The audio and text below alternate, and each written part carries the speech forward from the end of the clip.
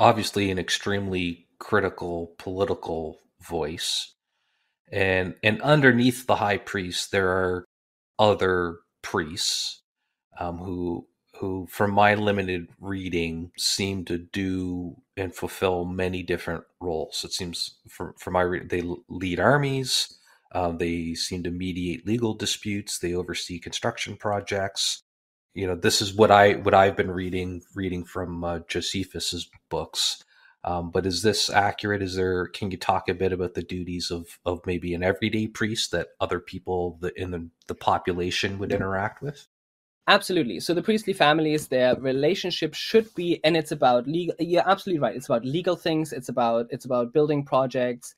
The whole going to war thing, that's a bit of a problem. It becomes an active problem in this Maccabean period, in this wartime period, because there are purity laws associated with the high priest and the priestly families, where some priestly families, they shouldn't see blood.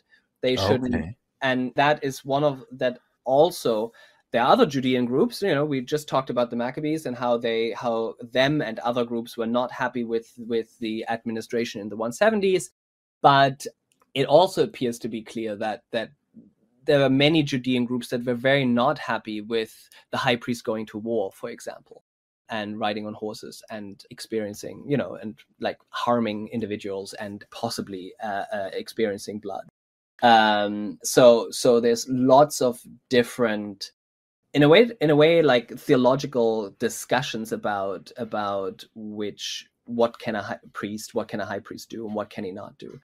Now, we don't have a significant discussion of evidence from this time period. We know that the rabbinic sources later discuss this at length, and that's of course a significant time period later, 300, 400, 500 years later.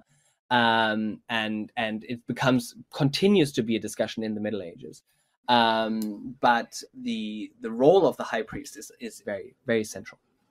Okay, so it seems like just the act of a priest being even tangentially involved in an army or violence, that itself would be cause for religious discontent amongst portions of the population. Is that accurate?